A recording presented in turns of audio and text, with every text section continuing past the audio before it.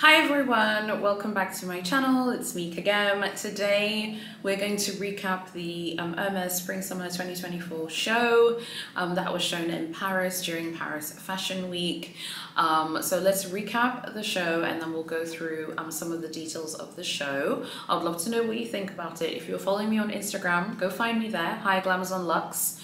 Or if you're in my Facebook group, which is linked below, I was posting pictures and stuff from the show, like as it was happening, giving my thoughts. I just wanted to pull everything together here for this video. So I'd love to get your feedback on it. So make sure make sure you're following me on my social media, and also don't forget to subscribe to my channel, obviously, and hit notifications. Let's start off with the ready-to-wear. The ready-to-wear was very pastoral, bucolic. It reminded me of something that like maybe people in ancient Rome would have worn, but it doesn't look like costume. It was giving me ancient Rome vibes because a lot of the clothing reminded me of this series on HBO that was called Rome, and it was about the time of, you know, Julius Caesar and Mark Antony. I love history, I absolutely love it, so that was one of my favorite series. It's a very old series. I'm showing how old I am now because I remember when it was on literally on TV on HBO. I remember it was before Game of Thrones, and it's kind of like a cult TV series, like if you're someone who loves like very detailed TV series, and like I said, before Game of Thrones. And this like collection reminded me a lot of the colorways from that series. So very, like I said, pastoral, bucolic, you know, farmhouse, but still modern at the same time. I thought the set design of the show was beautiful. There was like these beautiful meadows and things like that. It was very nice. It was classic Big H. Out of the top three Paris girls, so Big Dior, Big C, Big LV, and Big H, do I think Big H had the best collection? No. You know, I do think Louis Vuitton and Chanel's collections were stronger. I wasn't crazy about Dior's collection, as you know, but this was a good showing from them. So let's talk about the first theme of the collection. The first theme of the collection, first of all, was like this really beautiful strong colorway between red and burgundy. So very beautiful, like a very strong deep colorway. I mean, I think that these colors are very interesting for spring summer. A lot of you told me you thought that the colors were very autumnal. I can see why you guys thought they were very autumnal. I actually think that these colors are fine for spring, because I think with colors, it depends like on the fabric and like the fit of the clothing and the way the clothing looks on you versus the actual color. I don't know if I believe in like spring, summer colors and autumn, winter colors. I think colors can be worn throughout the year. It just depends like the cut of the fabric and the clothing. But I can see why people thought that these colorways were very autumnal, although to me, I thought they were fine. Another theme was cream, so lots of lighter tones, again going with the whole spring summer thing. Lots of, you know, lighter colorways, so cream colorways, a kind of like off-white. It wasn't like snow white, but more like cream and off-white. I would love to know what you guys thought about this colorway. Do you prefer the burgundy / red colorways, or did you prefer the cream colorway in terms of the ready-to-wear? Like which ones did you like the most in terms of clothing, and which ones like would you pick for yourself? I also really liked this. I'll insert a picture here of this really cool look. There were some beautiful details. The top is quite sheer, but I thought that this was really nice, and this was like, I think, one of my favorite outfits from the collection itself. So I think in terms of ready-to-wear, the ready-to-wear was very nice. It looked very well made. It looked very like put together, and it did look, you know, it just looked like classic, you know, Big H ready to wear, very stealth wealth, very sleek and put together. But like I said, you know, did it take my breath away like Louis Vuitton's ready to wear, which I thought was amazing, Chanel's ready to wear, which was a lot of fun? No, but I thought it was cute. Okay, now I want to talk to you guys about the next theme, which is now part of accessories. There was one bag that kind of took the spotlight through this whole collection, which is this bag, the Arcon. We've seen this bag before. It was on previous catwalks, I think the previous collection, or maybe one before that, but we've seen it before. It's called the Arcon. It comes in two sizes. It comes in this large one and a small version, the mini Arcon or petite Arcon. This bag, you know, these like half moon bags, these like hobo bags, they're so in right now. The girls love them. They're very, very popular. I'm not surprised that Big H is trying to, you know, get in on the trend with this one here. This is cute, you know, I think that this is going to be popular. Normally, I feel like Big H Honey, she's talking Big H glyphics to us whenever there's a catwalk show or a fashion show. And whatever bags she puts on the catwalk that are not a Birkin, Kelly or Constance, it's normally a signal to us about the loyalty we're supposed to show. I definitely think that this will be like a bag which SAs would like to sell to clients, and I think that this will, because it's obviously a non-quota bag, it's not a quota bag, it will be a non-quota bag. I'm very curious to know what you think of it.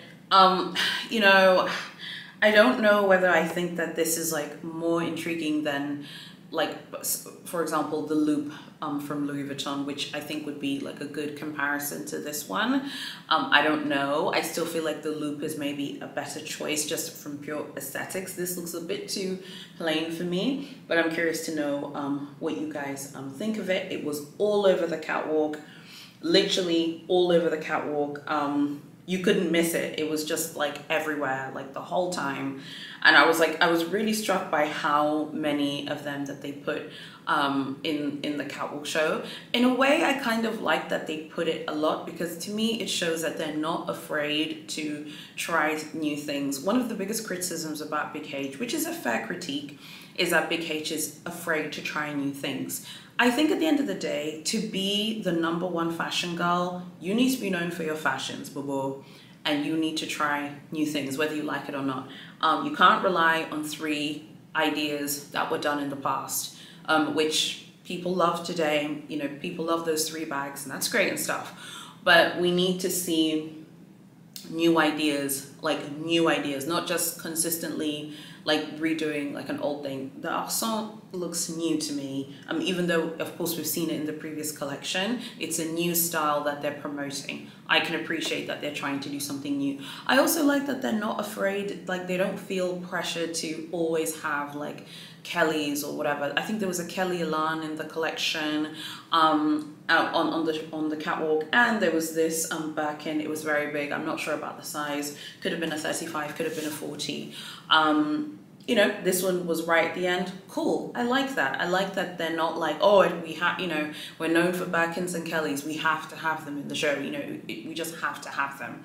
So yeah, I thought that was actually pretty cool that they were not too like worried about the fact that, you know, okay, you know, we're known for these like 3 iconic handbags, let's have them in the show all the time. I like that they're trying new things as well. So I can only respect that they're trying new things. I think sometimes with Big H, people put the brand on a pedestal and I think sometimes people make it seem like the brand is the #1 brand in fashion because it has 3 like very difficult and very coveted items. And don't get me wrong, like we all love Big H Honey and her wig, and it's a fantastic brand, but I think in order to be the #1 brand of fashion, you have to have way more than just 3 really coveted things. I think you have to be holistically that girl honey, putting your wig on in basically every category. And I do think that Louis Vuitton, Chanel, Dior, the Italian brands like Fendi, Ferragamo, Valentino, of course, even, you know, my favorite Versace, I think all of them, and Gucci as well, all of them compete very well in a lot of those spaces. And I think that Big H, it's good that Big H feels like she has to compete like everyone else, because I think competition is healthy and I think competition is good. All right, I want to go through some of the accessories that were seen at the presentations for VIPs. They were uploaded onto social media. Here are some pictures from Passport. Let's just go through some of them. So these are coming for spring summer 2024. They've reissued the Constance Elan in box leather.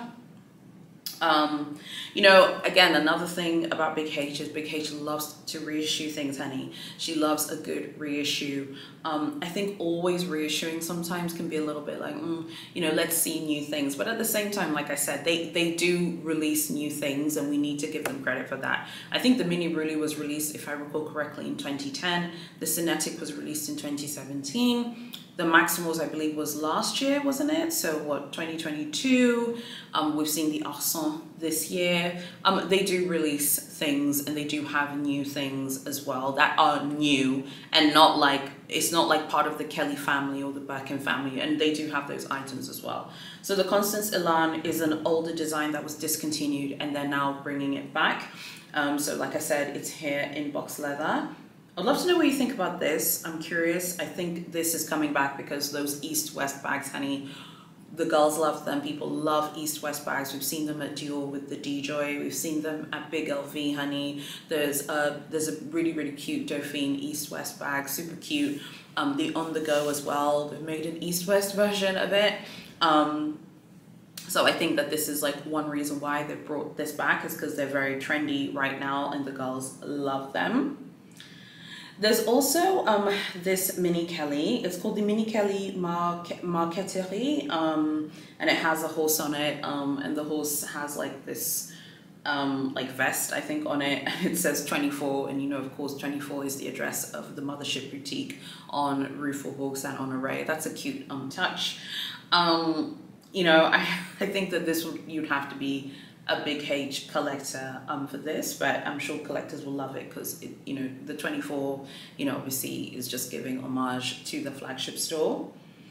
There's also this one here. It's called the Birkin Disco Faubourg. So this is a Birkin 20. It has a disco ball on it, and then they've painted like the outside of Faubourg Saint-Honoré, the windows. I'm not sure about this. I'm not sure about this, and I'm someone who loves the 70s. I love disco, honey. I love that whole decade. I'm not sure about this one, but let me know what you think. So those are, okay, now I wanted to show you, okay, now they're also bringing back, guess what they're bringing back? The shoulder Birkin, which was designed by Jean-Paul Gaultier. This is a really iconic design. You know, Jean-Paul Gaultier was a former creative director of the brand. Even though he's retired from fashion, his brand is kind of having a bit of a renaissance. It's owned by the Puig family of Spain, who have their holding company called Puig. And there are a lot of guest designers who come and do collections for his brand. His brand is kind of having a bit of a renaissance. It's very popular. It's very popular on social media. I was very impressed with the things I saw from the Jean-Paul Gaultier brand when I was in London in May. The clothing has great sizing choices. The fabrics are very nice. It's great for people in conservative countries as well. There are a lot of options for us. So for them to reissue the shoulder Birkin, which is one of his iconic designs for Big H, is very interesting. It'll be coming back. This is going to be impossible to get, I'm sure. I'm willing to bet money to get this from the store. It will be so hard to get. I think if you love Jean-Paul Gaultier, this is a great collector's piece, but specifically if you love Big H and you love the design of the shoulder Birkin, you will love this. I mean, this is going to be huge, like huge. So this is a reissue. So like I said, it was an older design and then they discontinued it. Now they're bringing it back here, and it will be coming back in, I think here it said in denim and Swift. So it's in denim and Swift here. So yeah, I mean, it's going to be absolutely huge. That is going to be huge. It's going to be massive. Yeah, I can't wait. I would love to know if any of you are going to request this. I mean, just looking at it, it's giving I'm a quota bag honey. You know, a lot of the really special bags from Big H, like the special limited edition bags, they come in the classic orange packaging on the outside, but on the inside they come in a blue box. The Kelly en Desautre does, the Birkin en Desautre does. Just looking at this, it's giving hi Glamazons, I'm coming in a blue box. Okay, and that's like the inside like packaging. So yeah, this is going to be huge. I would love to know what you guys think about this. I think this is an iconic collector's piece, and this is something which, if you're offered this bag, you have to take it. There's certain bags from Big H that I feel like if you're offered the bag, even if you think you don't like it, you need to take it and then slowly just get used to working it into your wardrobe. I know it sounds crazy, but just hear me out. This is such an iconic design. While I'm not a huge fan of reissues all the time, I think if you're going to reissue a bag and take something from the archive, it should be the shoulder Birkin. This is an iconic collector's piece.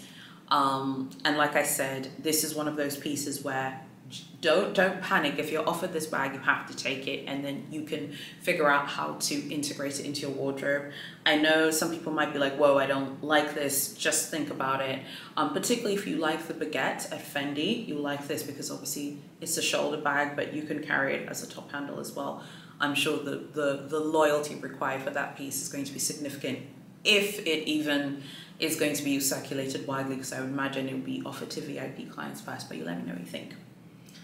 And the next one I want to show you here that will be on the way is this one here called Fonsebelle Chaine, and this is another reissue. There was a previous edition of this, although I must say I'm not as huge fan of this one, as I feel like it looks similar to the Veru, and I think that the Veru looks nice. A lot of you have told me that the hardware of the Veru looks like a public toilet stall opening thing, which is hysterical because it does, but I still think that the Veru looks better than this. Now I want to quickly show you something which I love, and this is from the previous collection. It's this one here. It's the mini Medor. This is actually my favorite new bag from them. I think this is beautiful. It comes in box leather. I think the black one comes in box leather, I believe. I love this. It's really beautiful. This one should be circulating, so when I travel to Europe, I'll update you. So yeah, but this one is from autumn winter 2023. All the other ones are brand new. So those are all the new things that are coming out. There's some other new things coming, but I wasn't crazy about them. Like I wasn't gagged, so I'm not going to feature them here because I wasn't like excited, and I want to focus on like being more excited about things. I would love to know, what are your favorite pieces from the fashion show? What are some of the prêt-à-porter pieces that you liked, and what are some of the general pieces that you liked? I've completely forgot to tell you about one piece that I loved, which was this absolutely breathtakingly stunning red coat. I'll insert a picture here. Gorgeous, beautiful. I'm wearing red, so I'm partial to it. Love this. I think this is beautiful. Who wants to bet this is going to be 20,000 euros? Just looking at it, it was speaking to me, and it was saying, hello, I'm 20,000 euros. Okay, that's what it looks like to me. I'd love to know what you think about this. And of course, I've just mentioned it, but let me put up a picture again. The shoulder Birkin. You know, archival design by Jean-Paul Gaultier, that was discontinued. Jean-Paul Gaultier also created the Kelly pochette, which is still in circulation. He created the original Kelly dance. They discontinued it, and then they reissued the dance, but they made their own modifications as well. And of course, the shoulder Birkin. He also created the So Black Birkin, and of course, the Shadow. So he's had some big hits. If I've forgotten anything, you'll let me know. The So Black Birkin is also discontinued. The Shadow is in circulation. The dance is in circulation. The pochette is in circulation. And now the shoulder Birkin returns. This is going to be very exciting. I'd love to know what you guys think about everything. Please consider subscribing to my channel, sticking around, because I feel like, I don't know, I just kind of feel like I have so much great content on the way. I'll be traveling this autumn winter. I don't want you guys to miss out on my travel content.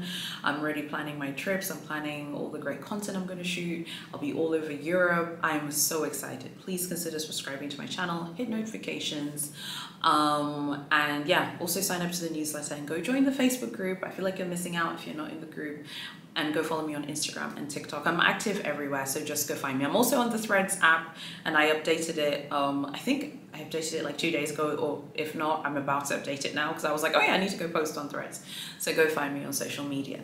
Thank you so much for watching, and I'll see you guys next week in my subsequent videos.